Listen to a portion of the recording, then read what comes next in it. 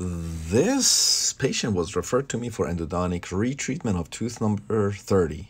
Porcelain crown, previous root canal, you can see periapical relucency here and here. Patient has symptoms. This root canal was done a few years ago according to the patient.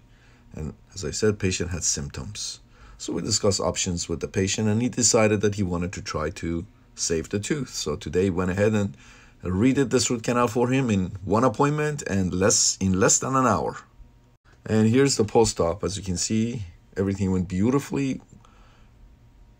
Endo access through the porcelain crown, removed the build-up material, and I noted that the entire buccal part of the build-up was not even attached to the tooth. It had debonded.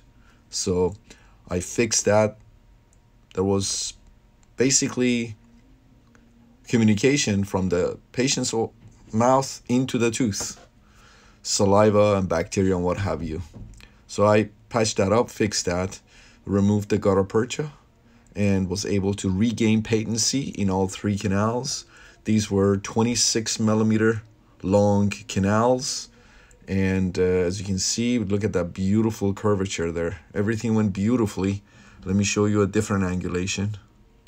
This is another angulation, and take a look here. See that beautiful anatomy there, curvature there.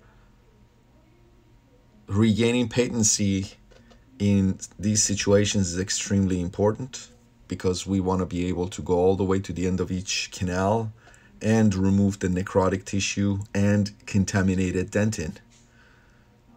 Irrigate copiously with full strength 6% sodium hypochlorite and then sonic and or ultrasonic activation. And take a look at all of this anastomosis between the mesial canals. Look at all of that. As you can see, everything went beautifully. We went ahead and temporized the tooth and referred the patient back to his dentist for the permanent restoration.